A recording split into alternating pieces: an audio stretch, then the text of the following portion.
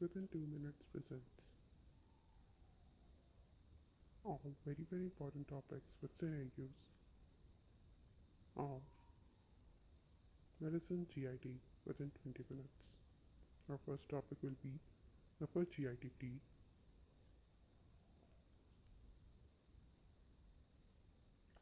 Starting from definition, intraluminal blood loss visible or occult anywhere from oropharynx up to ligament of Treats is called upper GIT bleed.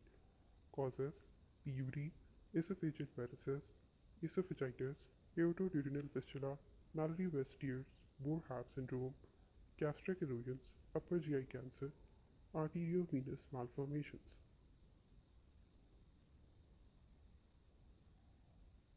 Clinical features: hematemesis, symptoms of anemia, syncope, melena. Hematemesis may be very severe or less severe. Investigations: general, history, examination, FPC, cross-matching blood units. Specific coagulation profile: RFTs, LFTs, urea and electrolytes. The patient involves confirming the diagnosis with the help of endoscopy. Severity: define the circulatory status, seek evidence of liver disease, and identify the comorbids. Severity is confirmed by Bradford scoring system. Management involves maintenance of IV, PPIs, oxygen in case of shock, treat the comorbids, and broad-spectrum antibiotics. Late management is via the endoscopy. Use thermal and mechanical modality or TC-325 hemospray for band ligation in patients with bleeding varices. Surgery: when the hemostasis fails, by TEPS, band ligation, shunts, or esophageal transections. Next topic is lower GI bleed. Definition is intraluminal blood loss visible or occult anywhere from ligament of Treats to anus. Types: acute, severe acute, subacute, or chronic. Acute causes may be diverticulosis, angiodysplasias, IBD, ischemia, and Meckel's diverticulum. Severe acute causes are diverticular disease, ischemia, Meckel's diverticulum. Subacute causes involve fissures, hemorrhoids, polyps, and IBD. Chronic causes involve polyps, hemorrhoids, fissures, colon carcinoma, IBD, and endodysplasias. Clinical features: acute involves profuse red color diarrhea or hematochezia with or without shock. Chronic has acquired blood loss, and subacute has bright blood after or during defecation. These are painless and blood during after defecation. Inner fissures are painful. Pain occurs during defecation only. Investigations: general. You have to take the history, examination, full blood count, and cross-match. Specific investigation involves LFTs, RFTs, coagulation profile, digital rectal examination, fecal occult blood test. Sigmoidoscopy, angiography is the gold standard, and colonoscopy perform bleeding-free time of 12 hours at least. Differential diagnosis may be for the young patients, IBD, fissures, and hemorrhoids; old patients, angiodysplasia. General management involves bed rest, dietary modification, stop the NSAIDs and aspirin. Specific management: treat the underlying cause, electrocoagulation, therapeutic angiography with intraarterial vessels present. Late involves a surgical correction via the endoscopy or resection of bowel. In case of diverticular disease or angiodysplasia, bleeding stops spontaneously. If not, go for surgical resection in diverticular and endoscopic thermal ablation and angiodysplasia. Bowel ischemia to be resected in case of peritonitis only. This is the scenario. Features are recurrent abdominal pain, female, bloating for 4 months, constipation alternating with diarrhea, and passing stool with straining. This is a typical scenario of irritable bowel syndrome. We are going to discuss this topic next. Definition: characterized by the recurrent abdominal pain associated with abnormal defecation in the absence of any structural abnormality of gut. Types are diarrhea dominant and constipation dominant. Etiology: biopsychosocial factors, physiological factors, and liminal factors like gut dysbiosis, wound intolerance, gluten insensitivity, and salicylates. Serotonin increase or decrease is most important factor. Serotonin stimulation increases. Serotonin receptors may be decreased or increased stimulation in diarrhea or constipation. Incidence: it's more in females and more than 50 years of age. Clinical features are pain that is colicky in nature and relieved on defecation, bloating, abdominal discomfort, no weight. Loss, low volume stools or palate. Alarming features are greater than 50 years of age, weight loss, family history of colorectal cancer, nocturnal symptoms, and rectal bleeding. Differential diagnosis may be celiac disease, microscopic colitis, any diarrheal disease you can write. General investigations, history you have to ask the room criteria about the abdominal discomfort in last 3 months and improved by defecation or not. Do the abdominal examination and ask for Fulper count, fecal quail protectant, sigmoidoscopy, colonoscopy, and perium follow through. General management involves weed-free diet, like dose exclusion, dietary management, and reassurance. Pain management on the top of all, with isosine, codeine, and imipramine. For diarrhea, give IV fluids, oral fluids, antidiarrheals, and serotonin agonists. For constipation, give laxatives and serotonin antagonists. Patient having loose stools for past 6 months that are bulky in nature, pale, and float on the pan with a frequency of 3 or 4 per day, bone pains, as well as generalized weakness. She's pale, have edema feet, and distended abdomen. It's a typical scenario of celiac disease. This is another scenario that involves weight loss, abdominal distension, bloating, recurrent anemia and diarrhea, calcium is low, blunting and flattening of villi as well. We are going to discuss celiac disease, starting with the definition of celiac disease. Inflammatory disease of small bowel and genetically susceptible individuals against gluten, wheat, rye, or oats. There is basically IgA endomycete antibodies production due to gene mutations. This is the mechanism that produces the inflammatory cytokines TNF and interleukin-6. This is not important for examination. Males are more prone to celiac disease in 30s or 40s and children of 6 months to 2 years. Factors may be genetic, environmental, or biological. Genetic factors as family history, monozygotic twins, and age-related DQ2, 90% of the cases. Mental factors may be gluten or viral infection, or immunological or antibodies. Clinical features in children may be diarrhea, delayed growth, and stool that is bulky, greasy, and difficult to flush and pale in color. In adults, the important features are weight loss, iron and folate deficiency, osteoporosis, and peripheral neuropathy. Other constitutional symptoms. In general investigations, write history, examination, Fulper count, and stool analysis. Specific investigations, you have to write blood chemistry, serum antibodies, jejunal biopsy, barium follow-through, and measurement of bone density. Disease can be any disease that causes a diarrhea or constipation, like sprue, Whipple's disease, microscopic colitis, lymphoma. Complications are hyposplenism and dysbiosis, but not vitamin B12 deficiency. General management is gluten-free diet, dietary counseling, and reassurance. Specific involves glucocorticoids, immunosuppressants, vitamin supplements, and pneumococcal vaccination due to hyposplenism. Good. Definition: reflux or regurgitation of stomach acid into esophagus, leading to esophageal erosions and lesions. GERD can be due to any abnormality of lower esophageal sphincter like hypertonia that causes a delayed esophageal clearance, or gastric contents regurgitation or delayed amping. Factors that increases GERD are laying down, straining, obesity, coffee, fattening, and pregnancy. And the drugs that causes increased GERD is anticholinergics, nitrates, and calcium channel blockers, alcoholic tobacco. That decreases GERD are small meals. Clinical features: the most common is heartburn and regurgitation, and other symptoms may be external chest pain or dysphagia, chronic cough, nocturnal asthma, nasal erosions, and of course iron deficiency anemia due to the occult bleeding. Investigations are usually not required to make the diagnosis, but after 50 to 55 years of age, you need barium swallow, upper GI endoscopy, biopsy, esophageal manometry, and impeding tests to diagnose. Complications may be Barrett's esophagus, the most common one, esophagitis, strictures, carcinoma, and aspiration that causes laryngitis, gastric volume increases, perforation, obstruction, ulceration with bleeding and strictures. General treatment involves all those factors reduction that increases GERD, sleep with pillow, reduce weight, tea, coffee, late night meals, alcohol, stop smoking. Specific medical treatment involves PPIs, domperidone, proprietary antacids, allogeneids, H2 receptor antagonists, iron, B12 and magnesium supplements, triple regime, and surgical treatment involves mesothelioma. Achalasia definition: individual motility disorder characterized by impairment of esophageal peristalsis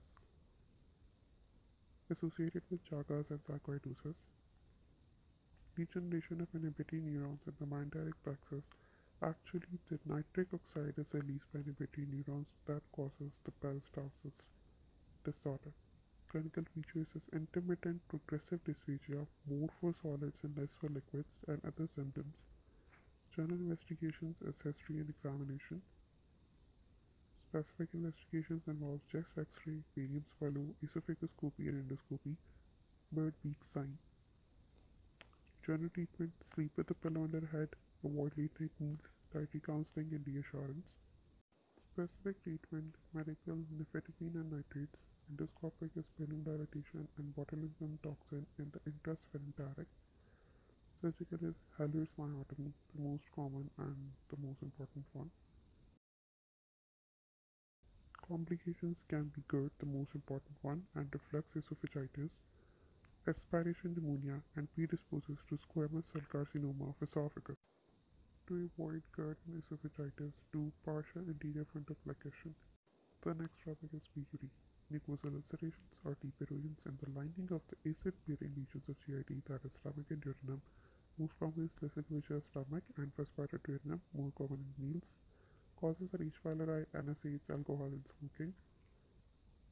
Clinical features are nausea, vomiting, dyspepsia, anorexia, early satiety, and anemia. Specific features that help in diagnosis is in the case of stomach ulcer, the pain is localized, burning in nature, and felt soon after eating with weight loss. While in the case of duodenal ulcer, the pain is relieved on eating, starts 2 to 4 hours after eating, and weight gain. General investigations, you will write history, examination, FPC, and ECG. Invasive investigations will be rapid urease test, biopsy, stool culture. Non-invasive is C13 urea breath test, stool antigen test, endoscopy, and barium meal. General treatment: pain relief with the help of analgesics, dietary counseling, NSAIDs, avoid alcohol and smoking.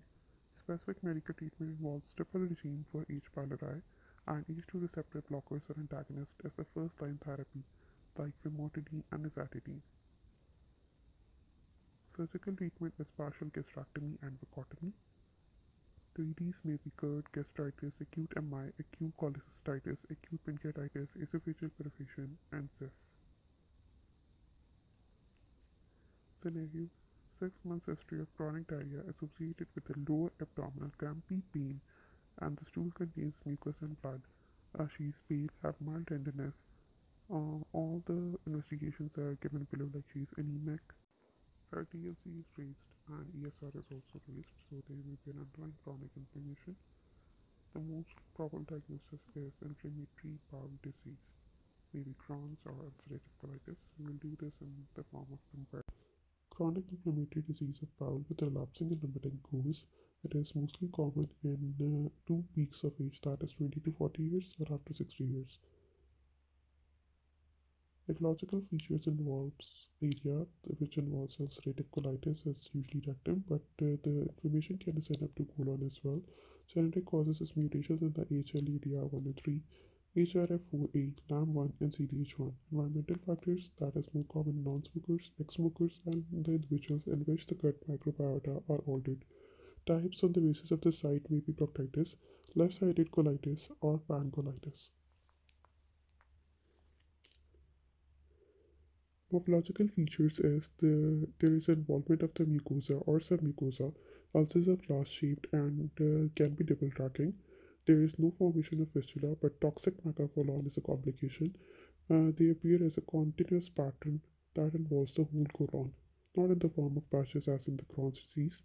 Extraintestinal manifestation is anemia, stomatitis, aphthous ulcers, abdominal tenderness, perianal skin tags or fissures.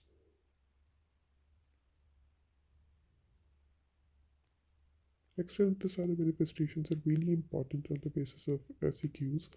Conjunctivitis can also be seen, iritis, fatty liver, hepatitis, and of course primary biliary cholangitis, venous thrombosis, erythema nodosum, pyoderma gangrenosum, ankylosing spondylitis, and arthritis.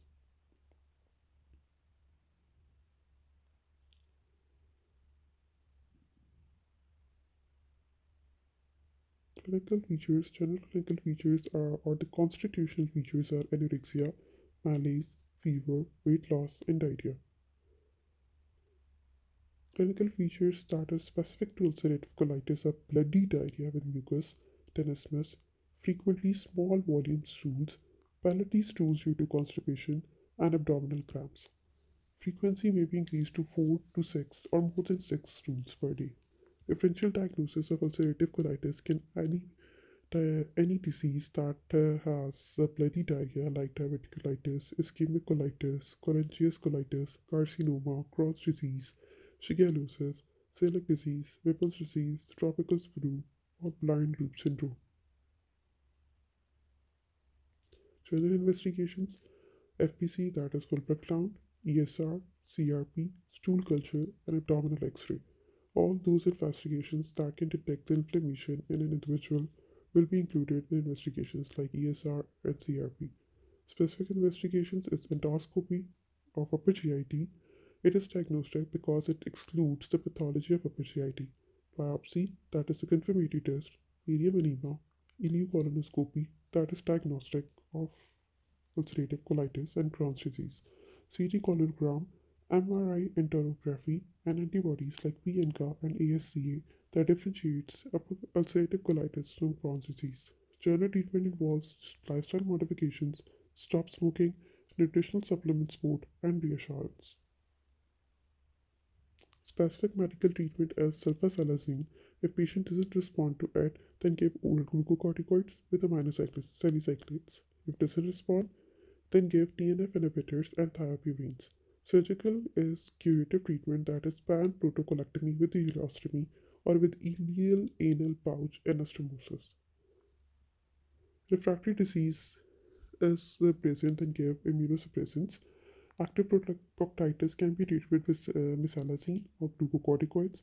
Maintenance therapies 5-aminosalicylate or sulfasalazine if coexistence. Complications are usually hemorrhage, fistula, nephrolithiasis is very common and very important complication, and narcotic abuse.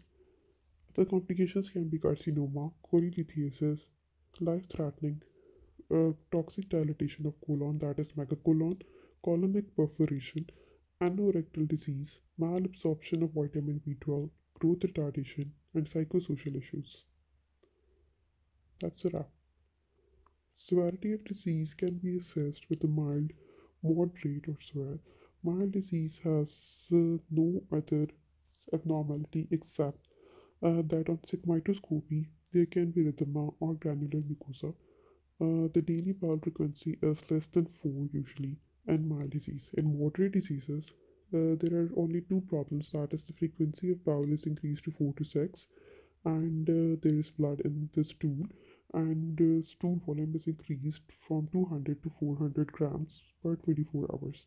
In the severe cases, there are all factors are deranged, like frequencies increased to greater than 6 with diarrhea and 400 gram per 24 hours stool.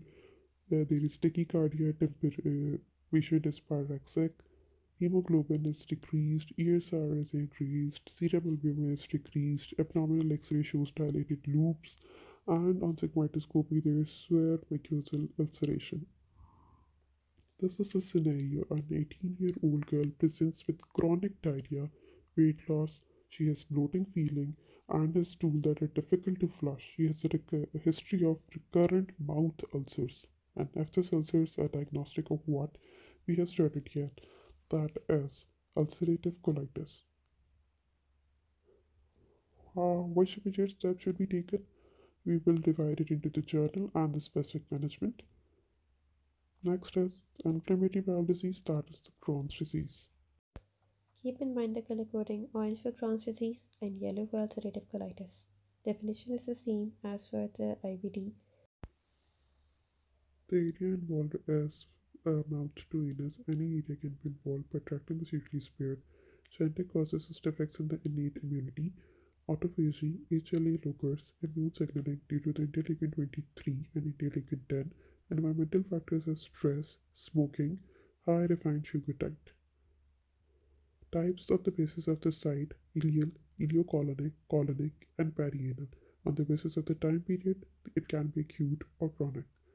Morphological features: inflammation is transmural, ulcers are deep fissuring ulcers and snake-like, fistula can be formed, appearance is cobblestone that is patchy, and granulomas are present.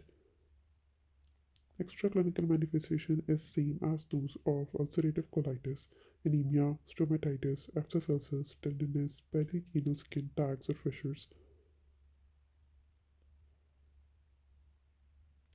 conjunctivitis, iritis, fatty liver, hepatitis, primary biliary cholangitis. Iritis is usually present in the scenarios: venous thrombosis, erythema nodosum, pyoderma gangrenosum, ankylosing spondylitis, and arthritis. General clinical features or constitutional features are anorexia, malaise, fever, weight loss, and diarrhea. In the ileal disease, there is abdominal pain, watery diarrhea, increased pain on eating, and intestinal obstruction. There are all features of malabsorption present, like fat, protein, and vitamin deficiency. Crohn's colitis, abdominal cramps, bloody diarrhea, rectal swelling, and perianal disease with tenesmus. In the case of differential diagnosis of Crohn's disease, it can be any disease with bloody diarrhea or watery diarrhea, like mesenteric retinitis, lymphoma, PID, infective diarrhea, or non-infective causes as well. Just specific investigations to Crohn's disease is full blood count, ESR, CRP, stool culture, abdominal X-ray, fecal calprotectin, platelet count, serum albumin, small bowel follow-through, ultrasound, wireless capsule endoscopy. Endoscopy of upper GIT is diagnostic, biopsy, barium enema, ileocoloscopy, CT colonogram, MRI enterography, and antibodies like VNCA and ASCA. General treatment is lifestyle modifications, stop smoking, nutrition. Specific medical treatment involves systemic corticosteroids. If no response, then give butyrosinoid, and still no response, then give the biological agent with or without thiopurine or methotrexate. Surgical treatment is not curative in case of Crohn's disease. Complications is life-threatening colonic inflammation, hemorrhage, fistula, carcinoma, cholelithiasis, nephrolithiasis, and narcotic abuse. Toxic dilatation of colon, colonic perforation, inolectal disease, malabsorption of vitamin B12, growth retardation, and psychosocial issues. On to the next topic, that is colorectal cancer, and it is very, very important in medicine and surgery as well. It is the most common malignant tumor of GIT. It's present in the age of 60 to 65 years, and second most common malignancy overall. There is low incidence in the patients taking aspirin and NSAIDs. In young age can occur by malignant transformation. Predisposing factors are the dietary factors, medical ailment, or other factors. Dietary may be red meat, saturated animal fat. Medical ailment, the most common is Crohn's disease or ulcerative colitis, maybe adenoma or FAB. Others are smoking, alcohol, and obesity. Pathophysiology is chromosomal instability, microsatellite instability, CpG island methylated phenotype, and associated genes in HPNN, APC, SK, STK11, MUTYH. Clinical features in the left colonic carcinoma: fresh rectal bleeding, obstruction in the early stage, tenesmus, bright red blood stools, and altered bowel habits.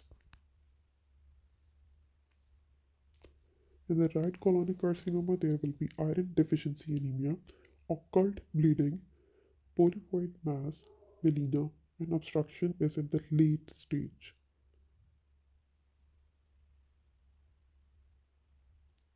In general investigation is history, that is very important. An examination, there will be pallor depicting anemia, abdominal mass, hepatomegaly, and muscle wasting.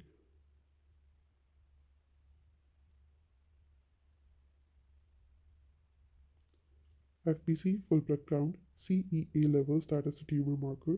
Specific investigations involve fecal occult blood test, barium enema, CT abdomen, or colonography.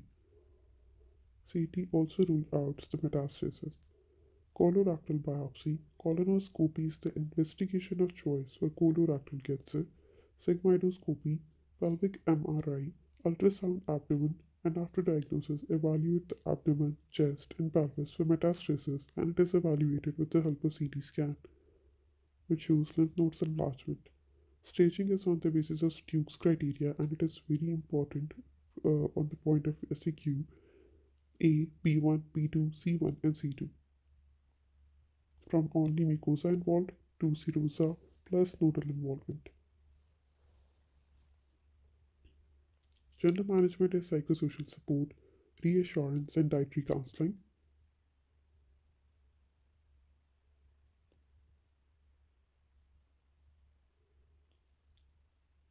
Specific involvement of management is surgically resection of the affected part, that is colon or rectum, neoadjuvant radiotherapy or chemotherapy, and 1 week course of radiotherapy prior to surgery to reduce the size of tumor mass. To prevent colorectal cancer in the population, there should be the screening of people over 50 years of age, called gold standard for the screening as colonoscopy, and if there is family history, then they start screening at 40 years of age or 10 years younger than the earliest diagnosis in the family.